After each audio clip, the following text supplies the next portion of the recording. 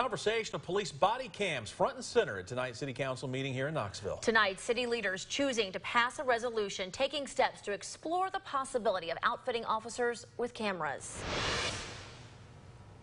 Knoxville police officers are honest, dedicated, and hardworking public servants who strive to keep the community safe under increasingly difficult conditions.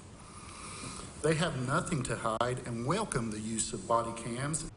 Now, you just heard from Mark Taylor with the Fraternal Order of Police. Now, the subject of body cameras, well, it has been in the forefront for members of the community and city leaders for the last few weeks. All of this following a deadly officer-involved shooting last month along Merchant Drive.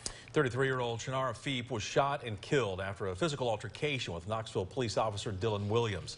Williams' attorney saying Feep took the officer's taser, Williams using his firearm and fatally shooting Feep. The officer's account, Feep was shot in the side, but a death certificate submitted to us by an attorney representing Feep's family says he was shot in the back. Now, community action sparked after that shooting. Members of the community demanding police accountability, also asking for police body cameras.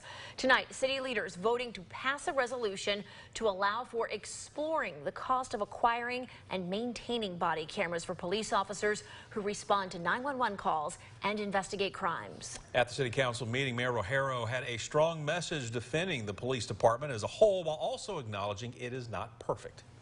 We have been committed to addressing every single neighborhood and creating equity and fairness and balance throughout our community.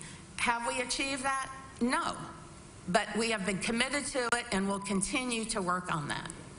So continue to challenge us. I think we should always be reminded that there are still inequities out there and that we make mistakes. But don't think we don't care and don't think we haven't been addressing it, because we have.